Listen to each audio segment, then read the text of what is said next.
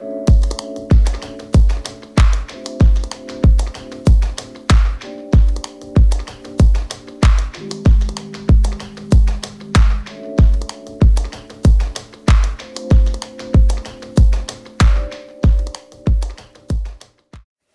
up, YouTube fans?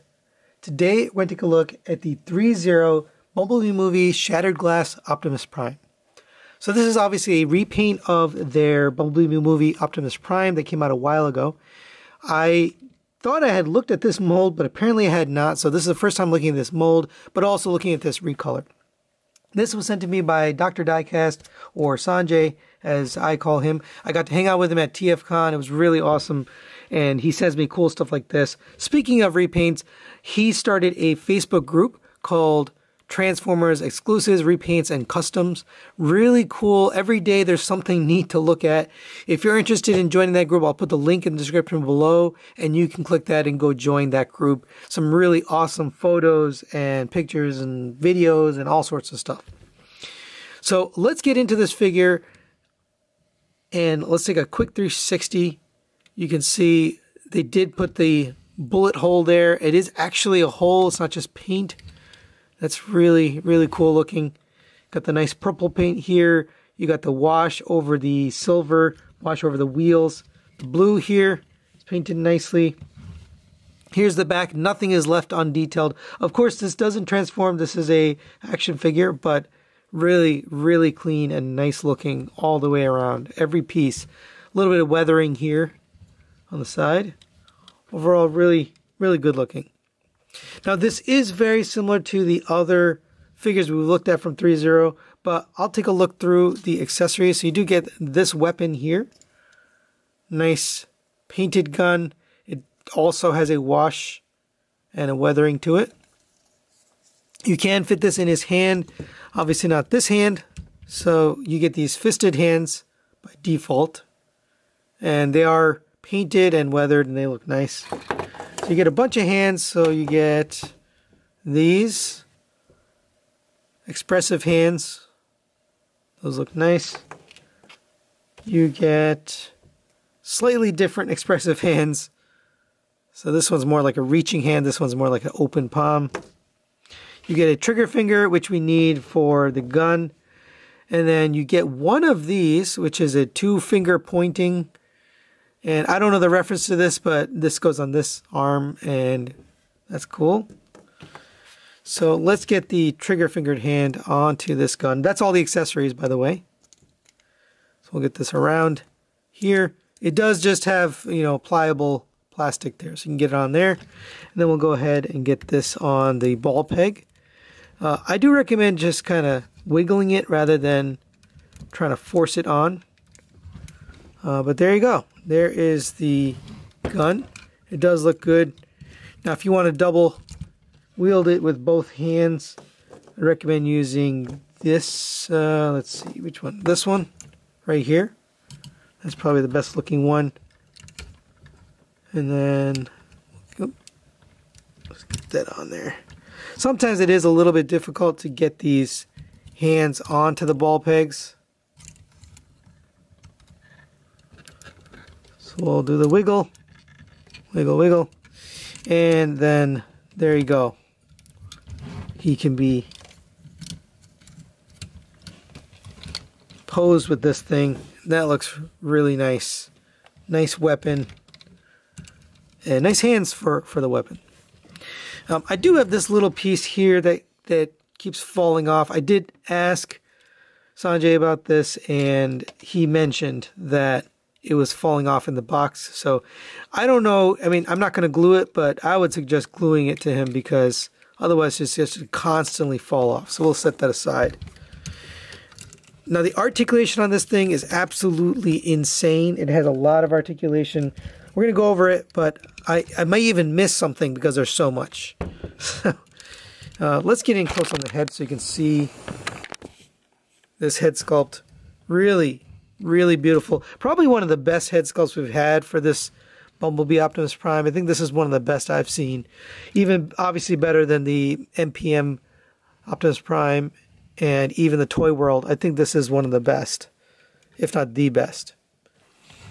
So for articulation, you have the head on a hinge here for the neck, and then the head itself is on a ball joint, so you can get the head up to there, down to there, but because of that extra neck joint, you can get way down, way up, and side to side, and rotation all the way around. That's really nice.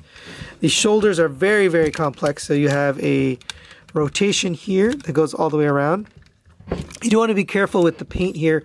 It suggests not moving this up like that without pulling this outwards. This is on a C-clip, so you just gotta be careful with that. It does tend to pop off, but this also lifts up and down for articulation, of course. You have butterfly joints here that go in and out. This, leave that off. This piece here does go up and down, and then the arm itself can go up and down as well, and that's why this piece kind of moves out of the way. It's so that you can get this piece up and it doesn't hinder. You can take some of these panels off. I've noticed that they have some pieces that aren't, glued or anything. They're just kind of press fit, and that's fine. It works. You have a rotation at the bicep. You have a double jointed elbow. Gets you that auto morphing kind of look there where some of the pieces move. That's really nice. You have a rotation at the elbow as well. So 2 rotations here on this arm. You get the hand is on a ball joint, so it rotates around, it goes in and out. Whoops. And then this ball joint itself does move, so you can see this has its own movement. So you get plenty of movement out of these hands and wrists. They really can do anything you need. A lot of detail there on the arms. You can see there's just all sorts of good looking sculpt there. The abs have a huge articulation, so it goes down to there, and you have to be careful not to collide anything. And then down again. So you can see there's the back with it fully extended. Let's put it back. So that's what it looks like normally. You have one bend up here, and then you have another bend down here. That's just really some incredible stuff. Now, again, this doesn't transform, so they're labeled to do stuff like that because it's an action figure, but still very, very impressive. And all that purple and silver detail looks great. You can get these hip skirts out of the way, and the legs will go up to there. They are on a, the drop-down joint? Yeah, they are in a drop-down joint, just like the other Optimus. You can get, oops, and we knocked this off. Luckily, it's just on a ball peg, so just get that back on the ball peg. I'd move that out of the way, but you can get the leg really high up on that joint, and then you can push that drop-down joint back in. It goes out to the side. Again, be careful, move things out of the way. Nice, tight friction joints. Everything feels smooth and nice here. You have a rotation at the thigh. You have a double jointed knee with some automorphing technology here. So this piece here is independent. So that kind of sits right there. And then as you rotate, you see all this comes down to cover. So really, really cool. You have ankle tilts out this way, out that way, forward and backward. You have a little toe armor, and then you have a heel armor here that it moves up and down. They do just kind of sit there. They don't really do anything, but they move out of the way for you. And on the back here, you have this piece, which does get out of the way so you can get the foot in and up. And that's the piece where I said there's a piece of armor that falls off, so you can kind of get that up and out of the way. There's what it looks like with the armor on. So really, really incredible articulation on this. These wheels are basically real rubber tires. This one seems to move. I'm not sure. This one is kind of stuck, but the wheels themselves look great. So there you go for their articulation. Since this fell off, I'll show you what it does. So this is a cover for the stand. This just sits right here. Like that.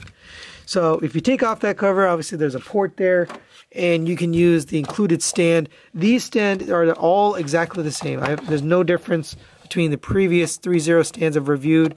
So if you're interested in seeing everything this can do, you can check out my previous reviews for Threezero. But this is going to fit right into here. Let me get this up a little bit higher. and basically you can get that plugged in right there into his back. And now you can pose him and do some cool stuff with that. So final thoughts on the Threezero Shattered Glass Optimus Prime. Let's talk about the positives. The articulation is out of this world. I did forget to mention he does have a waist swivel here. He has a swivel at the ab crunch and he has a swivel down here. So, I mean, really whatever you need. It's got everything. But it is really the best, one of the best articulations I've ever seen. It also, the paint is really, really well done. So you can see fully detailed. There's nothing left uncovered, unpainted. Every accessory, every part of the body is well done. I do like the gun, although it's relatively simple on this one. There's not a lot of accessories, but it's the right ones and they work. Maybe an axe would have worked here. Now, I don't remember this guy being in the movie, so this is just kind of a repaint, recolor, using your imagination. There's no scene that this is trying to recreate. But I love the colors they've chosen. I love the look of this. I think it's a really, really nice looking version of Optimus. I do like the 2-finger, and that's kind of unique for this mold, is you get the 2-finger posed hand. At least I think it is unique. I don't remember. These stands also work really well. That's positives. The only negative I have is these panels tend to pop off a little too easily when you're manipulating it. I don't love when things just pop off like my figures. I wish it's a little bit more sturdy.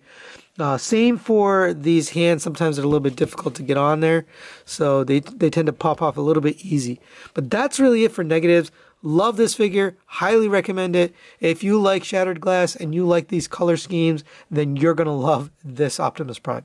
So that's it for today. Thanks for watching. Thanks to Dr. Diecast, Sanjay, for sending this to me. We'll see you next time.